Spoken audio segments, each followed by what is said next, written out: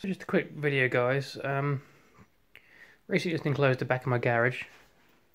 As you can see, I'm still working on it. But at the same time, I was going to insulate the front of the garage door.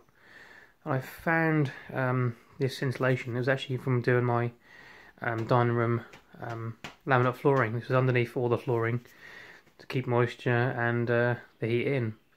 I just thought I'd put it up there just to see if it made any difference at all and whether it's worthwhile me insulating this old steel garage door. And I thought I'd just show you the difference in temperature with a quick thermal probe.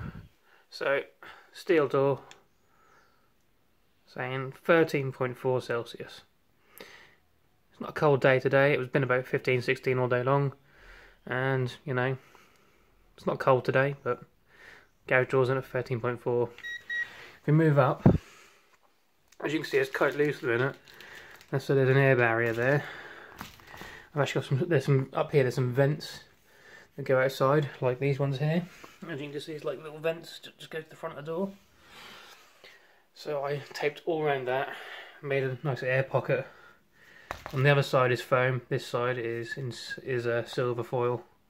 So different in temperature.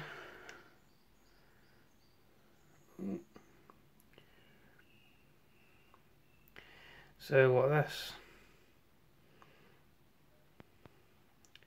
say it's 22.7, but I don't think that's completely accurate. I'd say more, it's probably more like 20 degrees.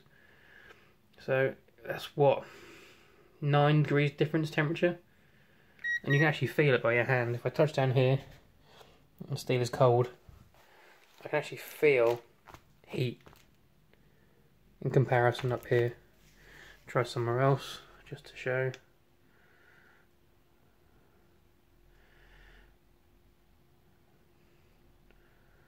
Obviously it does reflect some of the laser. 20.7, 20.5. I'd probably say that's probably the more accurate of the two results. But even so, that's still a 7 degrees Celsius difference just by putting a small bit of insulation over a door. Not bad.